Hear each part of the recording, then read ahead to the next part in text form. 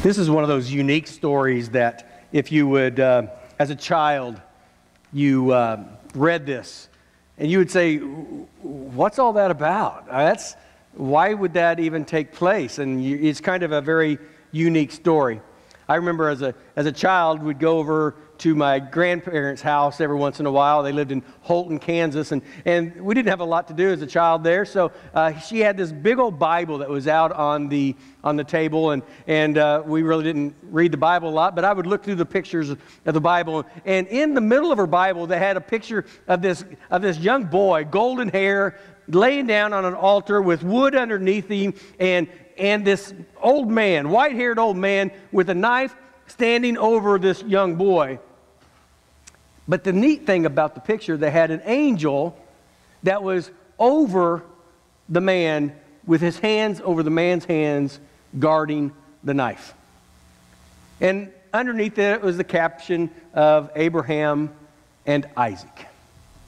And thinking about that, and I heard the stories, and I said, why would God ask Abraham to do that? And in our mind, in our flesh, we would think that is so almost ridiculous that God would ask to do that.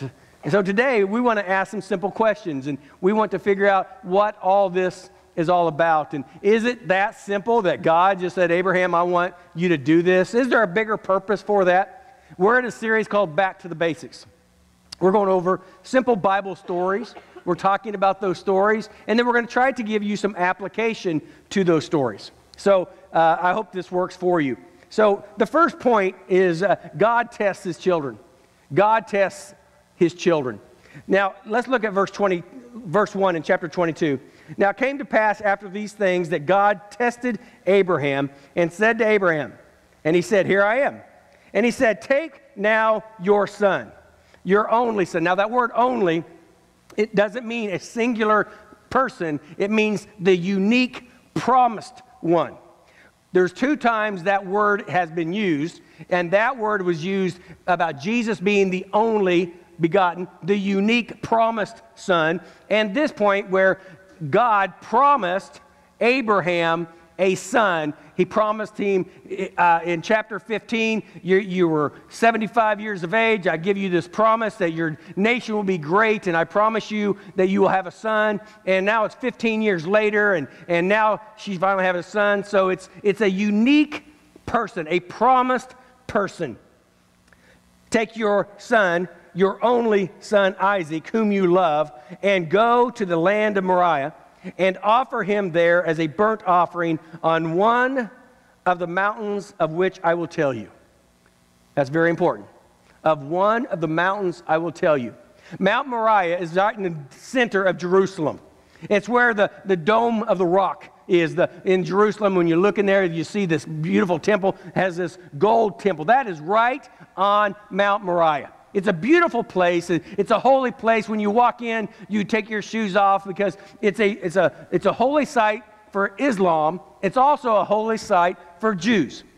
So it's a holy site. So we take our shoes off and we would honor that, and we look in there and we actually see the top of Mount Moriah. And it's so important to Islam because that is where custom says that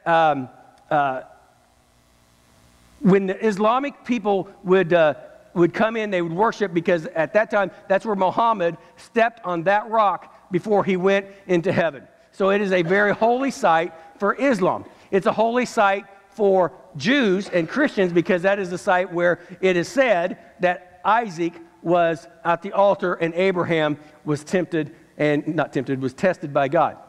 Now, where I think it's going to be unique is that story where it says, offering one of the mountains which I will tell you. There's two mountains on that mountain range. The first mountain is Mount Zion. It's on the left-hand side, about a half a mile away from Mount Horeb. And on the other side, about a half a mile away through the valley, is a mountain called Mount Calvary. He said, go to the mountain range of Moriah, and I will tell you which mountain to go. So they were at the foot of the mountain. It was a 3-day journey. They were at the foot of the mountain, and they started seeing exactly what God had in store for them. When you look at what God is doing within our lives, now it came to pass after these days that God tested Abraham. Tested. Now, God only tests certain things and certain people. He tests the best. He didn't test Lot. He didn't test Sarah. He tested Job. He tested Abraham. Sometimes when we are going through tests, it is because God has a plan and a purpose for your life. See, if God doesn't stretch us, if God doesn't do things for us, it's by our nature that we will stay complacent. It's by our nature that we will do what we want to do. But sometimes God wants to do bigger things. Sometimes God wants to do something within our life that's bigger than what we could ever do by ourselves. And sometimes God has to say, I am going to test you. Now, the difference is God tests, Satan tempts. Okay? Got to remember that. God tests, Satan tempts. And sometimes we have to say, is this of God or is this from Satan? Am I being deceived? Am I trying to do something that Satan wants me to do, or I'm doing what God wants me to do? And the only way that we have to know that is to filter through the Word of God. We have to filter through the Word of God. So when Abraham is tested, he is tested and he said, I want you to take your son, your unique son, your son that just 3 chapters earlier I promised you that your son Isaac will have descendants as much as the stars and the sea. You are going to have a great name, a great heritage. But why now? Why would God, after he promised his son Isaac, why would he ask him to sacrifice him? I believe when God tests his children, there's 2 areas that he tests us in. The first, go to a new place. He never keeps us where we are. When we are tested, when God puts things within our life, when God wants us to move off center, he puts within our life testings. Sometimes they're fires. Sometimes we're saying, what in the world do I do? How in the world do I go? Well, I don't understand. And when we go through the fire of testing, and when God starts putting things within our life, and we're saying, I absolutely have no idea what I'm doing, how to do it, but I want to follow after you. He always puts circumstances, situations in our place that when we have no idea what to do, we have to rely on God. And when we rely on God and we follow after his tempt, what we have is we have the blessings of God. We have to go to new places. We never stay at the same place. So if you look at your life and you think God is testing you, you think there's things going on in your life and you're saying, God, what are you trying to teach me? What is all this all about? I would say that what you have to do is you have to look at and evaluate what is it that God wants you to grow in? What is it that sometimes we are complacent in? What is it that maybe we are taking to ourselves and not giving it to God? Because in this entire chapter, God is trying to say, I want you to give to me the greatest thing that you have. I gave you a promise, I gave you a gift, and it's obvious that you love your son. It is something that you desire. I want to make sure that what you want the most, you're going to give to me. So the second point is give up what is the most precious to you. If you are being tested, what we have to understand is God tests his children, and what we have to do is we have to give up, give over to God what is the most precious to us. If we can't give what God wants, God cannot bless us to a point that he can move us to where he wants us to go. So on that mountain, Mount Moriah, on the left-hand side, we have Mount Calvary. Upon one of those mountains, I want you to go. Here's what's the unique thing.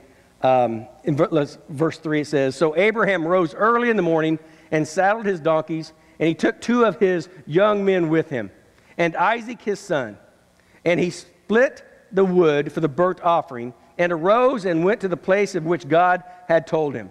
Then on the 3rd day, it's funny it says the 3rd day, there's something else happened big on the 3rd day. Abraham lifted his eyes and saw the place afar off. And Abraham said to his young men, "Stay here with the donkey, and the lad and I will go yonder and worship," and do what? "And we'll come back to you." I thought he was going to sacrifice his son on the altar. I thought God told him that you're going to sacrifice your son on the altar. I thought God said, "I want you to go to Mount Moriah, and I want you to sacrifice your son on the altar for me." Did he think God was going to wink at it? Did he think, well, you know what, as long as I go through the motions, as long as I act like I'm going to do it, as long as I do what I'm supposed to do, but surely God won't make me do something that I really don't want to do. Surely not. We will come back to you. We'll come back to you. We're going to go worship, and then we're going to come back. I believe there's a couple things that Abraham had faith in. Number one, he had faith in the plan. He had to have faith in the plan. He had to understand what God was going to do within his life. And the plan, I think, is very unique. When you look at the plan, he went up on the mountain. He found the altar. He's talking to his son. He said, Isaac. Isaac's probably 16, 17 years of age now. Abraham's probably 115, 116 years of age. And Isaac said, "Dad, I see the wood and I see the fire, but I don't see the sacrifice." And God communicated a very open way to Abraham and said, "This is what I need you to do." And Abraham told Isaac, "God will provide." God will provide. When God provides, gives provision.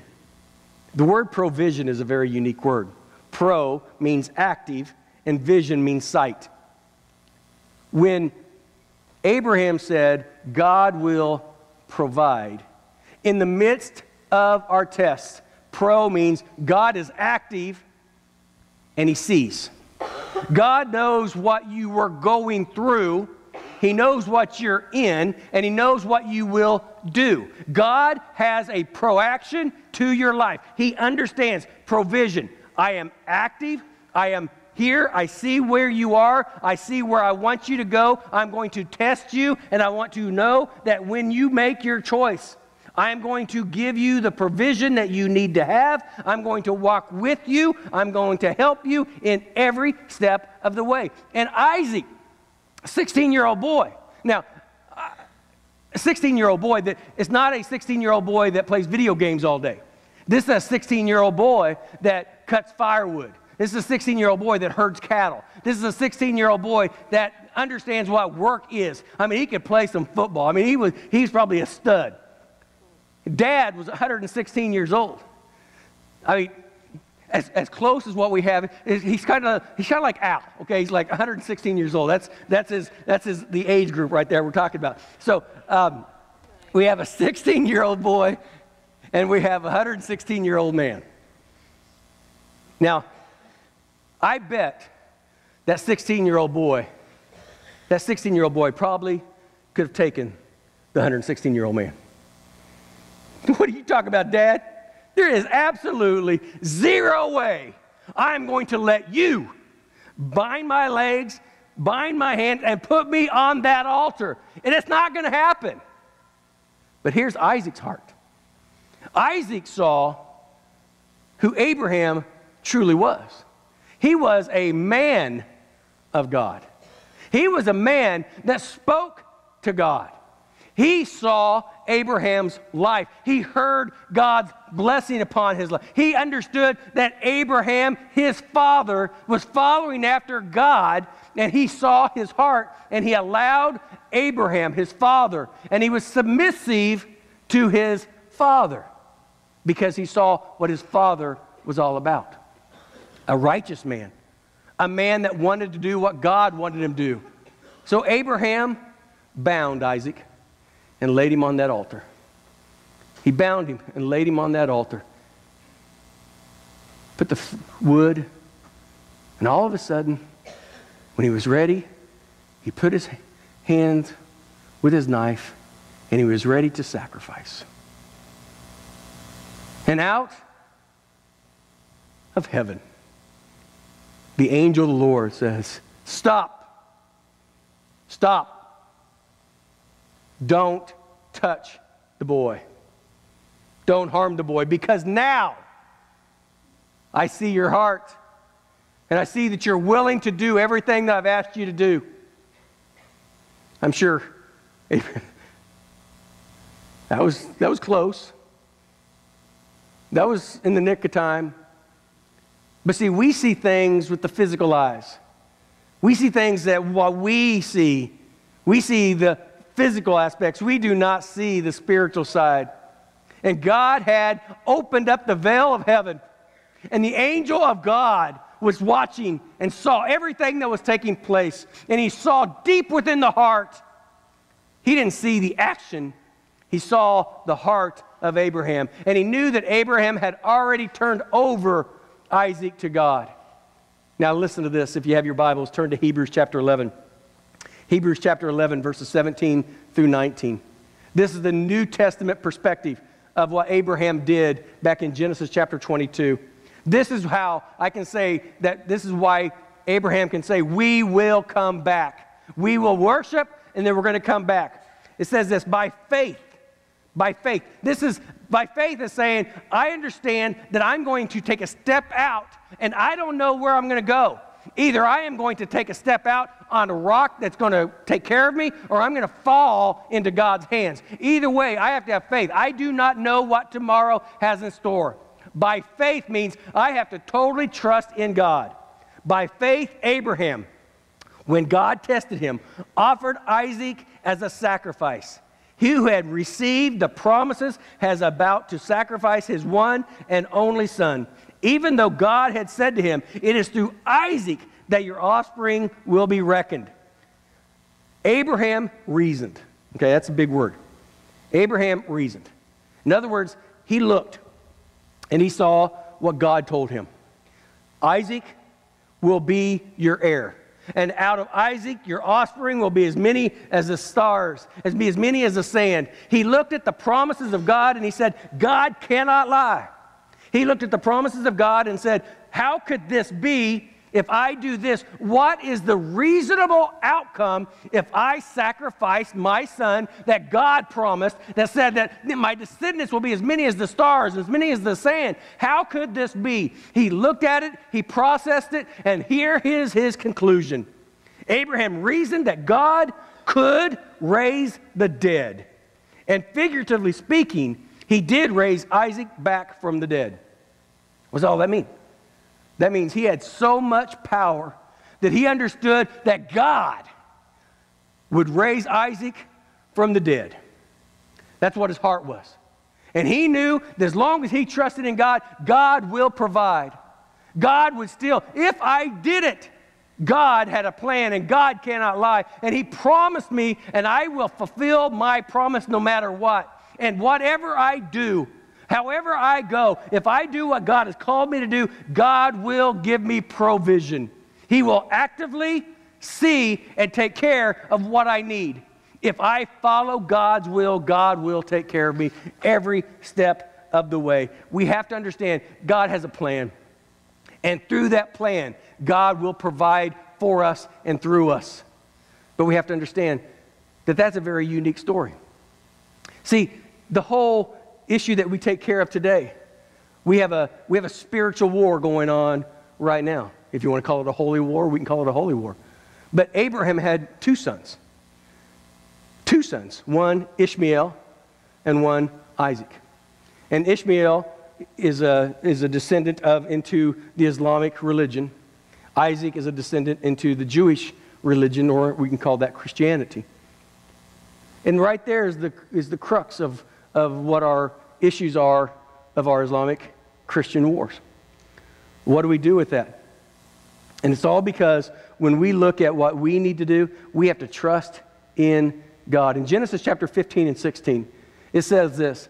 He said, God promised Abraham his son, and in that son that we are going to have a nation, and the nation's going to be great. And he said, whoever blesses you, I will bless. Whoever curses you, I will curse. Abraham is the father of the Jewish religion, father of Christianity, if you would. And in that, we make the country of Israel, the Jewish state of Israel. And God has blessed that country more than any other country. He has absolutely taken care of them and blessed them. A little sliver of land, God has provided and taken care of them. And He has blessed them above measure. And He has said, God said in Genesis chapter 15 and 16, if I bless you, and those that bless you, I will bless. And those that curse you, I will curse. So that's why it's so important. It's not a promise to Abraham, it's a promise to us. It's a promise to anyone that stands up and blesses God. And see, I want God's hand on me personally. I want God's hand upon me culturally. And how do I do that? I have to pray that we stand on the side of God's blessing. Whether we agree with everything a country does is not the issue.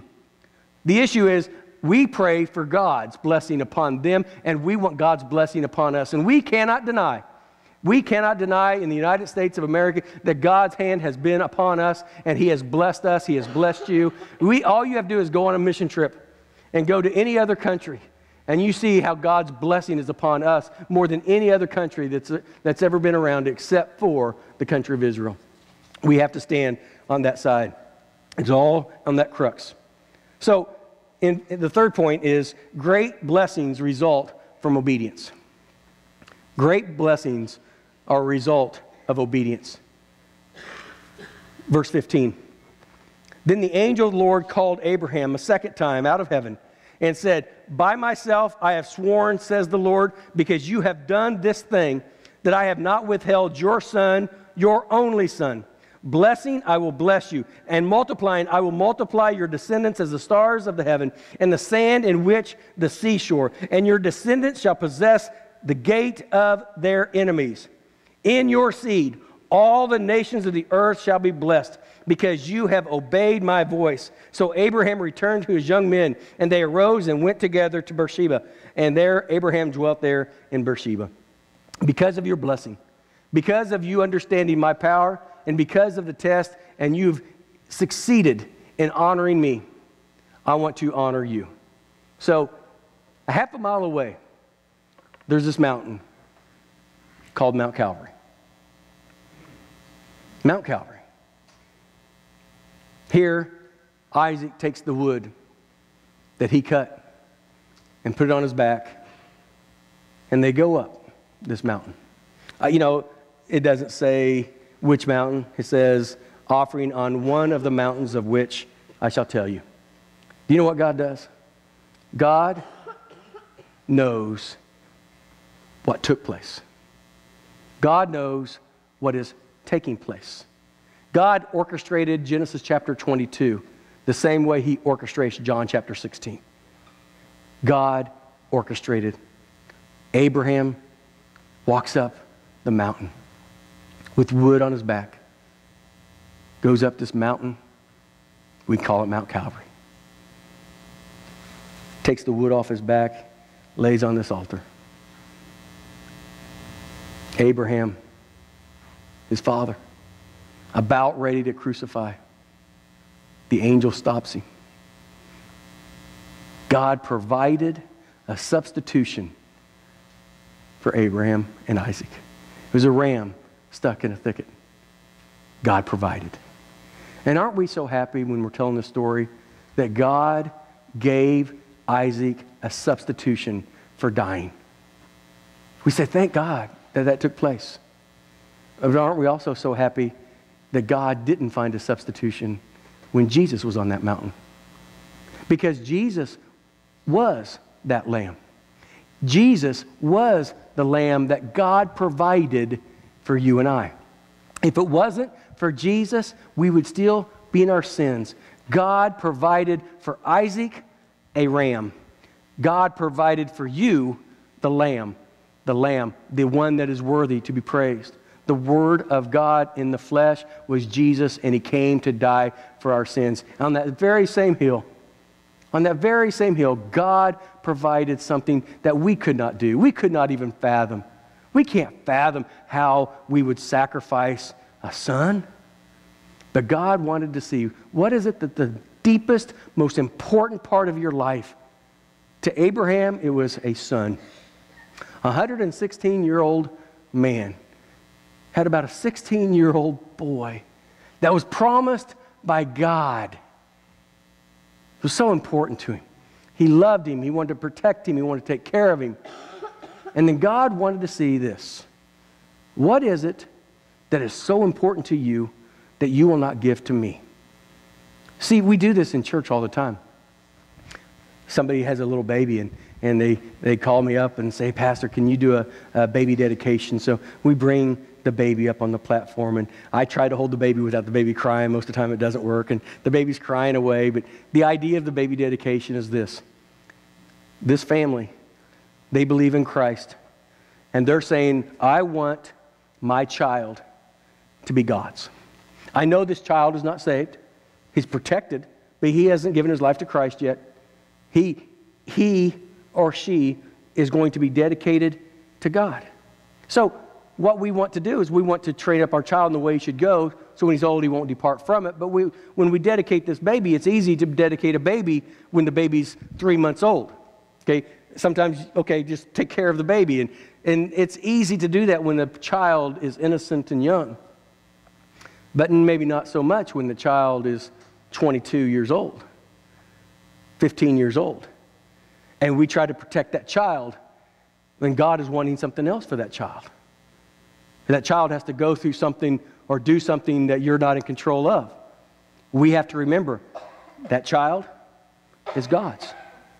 That child may have to go through things because we have given that child our responsibility. God gave that child to us, and we gave that child back to God, and God has given us the responsibility of training that child. But that child may do some stupid things, and who's going to take care of that child? You can't be with that child 24/7. It is God's child, and God will move. He will discipline those that He loves if He needs to. But that child that you gave to God, maybe he's or she is doing something wrong, God will protect.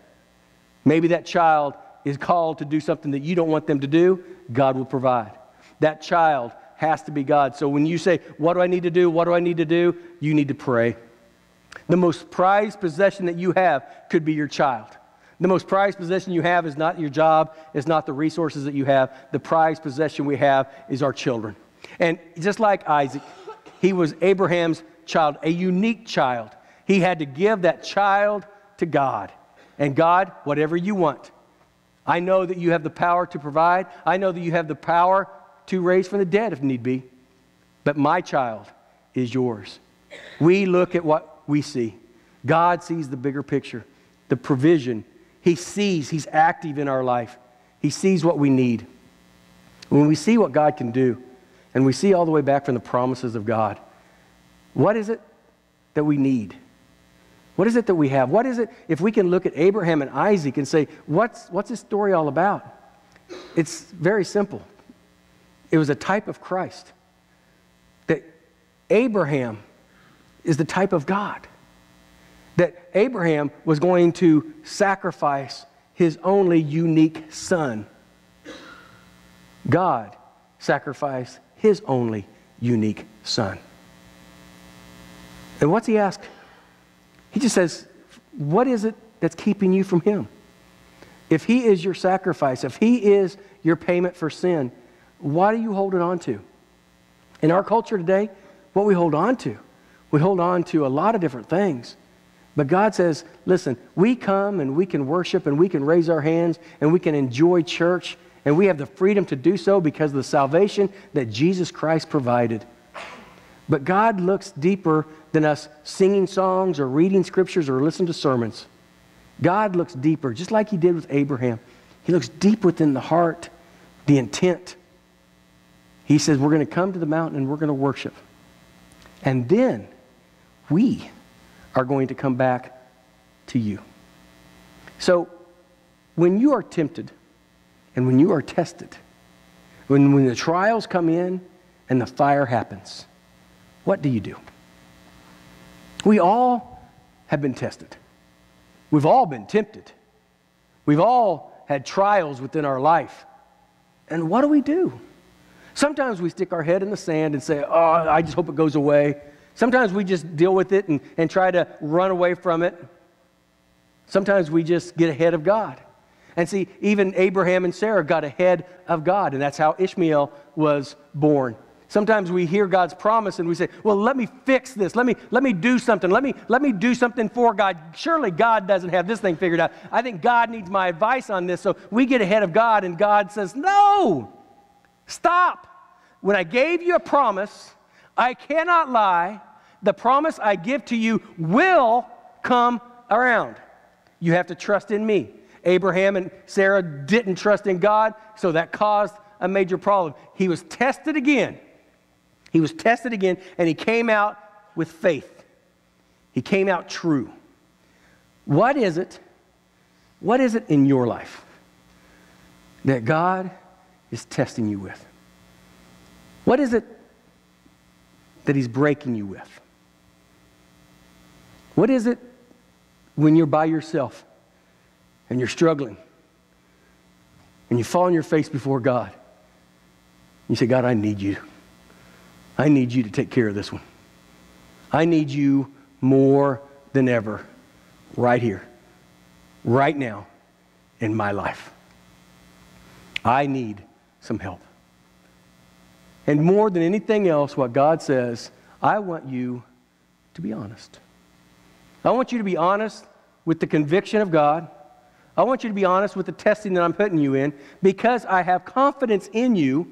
I test the best. I have a plan for you. I have a will for you. I want you to get out of your laziness, move out of complacency, and I want you to be faithful to me and give to me what's meaningful to you, what you are holding on to, whether it's your sin or whether it's your life or whether it's your children. I need you to give them to me so I can take care of it. Just like Abraham was told by God, I'm going to make you a descendant. It's going to be great, and whoever curses you is going to curse you. Who's going to bless you is going to bless you. I am going to make that happen to you. When we give something to God, God's hand is on it. God will protect it, God will provide for it, and God will do great things for it. But it has to be out of your hands and into God's hands. If you keep it in your hands, God is not in control of it.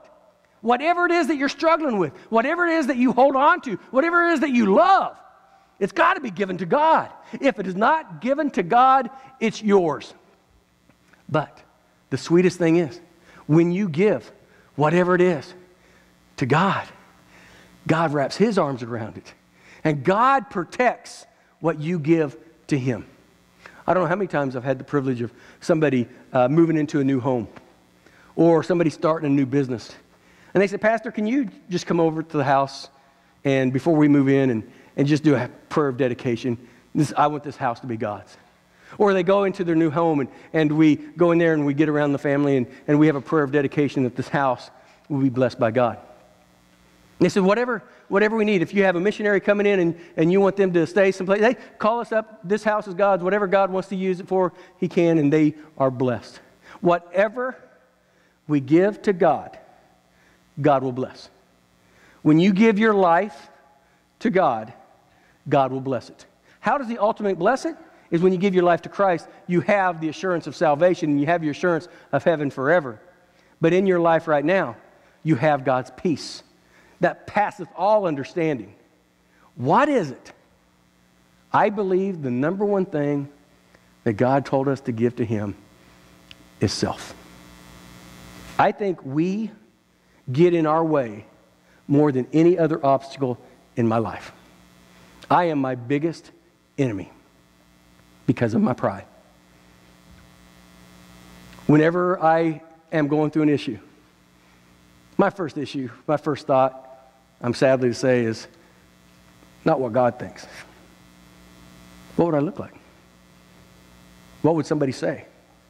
If they knew that I had that problem, would they look at me funny or would they say something to me? And you know what? That should never come across my mind. What should come across my mind is, God, I'm sorry. God, they are not going to protect me. You are the one that's going to protect me. They are not going to forgive me. God, you are the one that's going to forgive me. So when we have an issue and a testing within our life, our biggest issue is, are we willing to come to the throne of God, look at our life, become open to Him? Listen to this one verse, and I'll close after this one verse. But this verse is an awesome verse. James 1:12. Blessed is the man who perseveres under trial. When he has stood the test, he will receive the crown of life that God has promised to those who love Him. When you have stood the test, when you stood up in the midst of the test and you said, God, my life is yours. My issue are yours. My brokenness is what I want more than anything else. I need to be broken so I can be reliant upon you. And until God breaks me, until God puts me in a place where I only can depend on Him, I'm dependent on self, and I fail.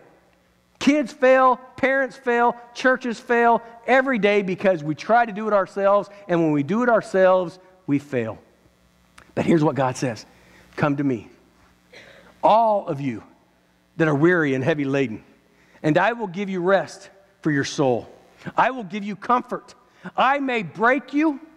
I may even mold you, but you are my vessel that I have purchased through the blood of Jesus Christ. And because I have purchased you with the blood of Jesus and you are my child, let me love you.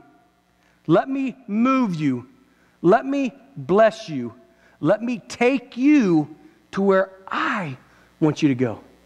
Because if I love you and you trust me, where could we go if the heart of the individual and the heart of God collide? What could we do? What could God do for you and with you? The difference, we have to get self out of the way. We come to a church service, and corporately, we sing songs. Some of us raise our hands, and some of us sing, and some of us stand there like we can't sing, and it's all corporate. That's okay. It's worship. God doesn't want to hear our worship until He first hears our heart. And once He sees and hears our heart, Abraham didn't have to stab Isaac because God saw the intentions of his heart. And once we give our heart, our life to God, then God does the saving, the providing, the taking care of. We call it the blessing.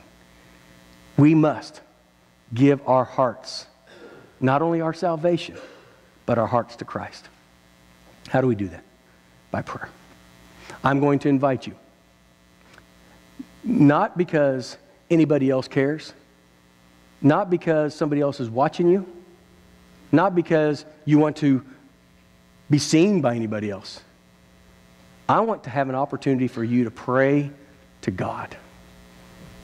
In the testing that you're in, the trial that you're in, the brokenness that you're going through, even a temptation that you are failing in, the only person that can help you in your test, in your trial, or in your temptation is God.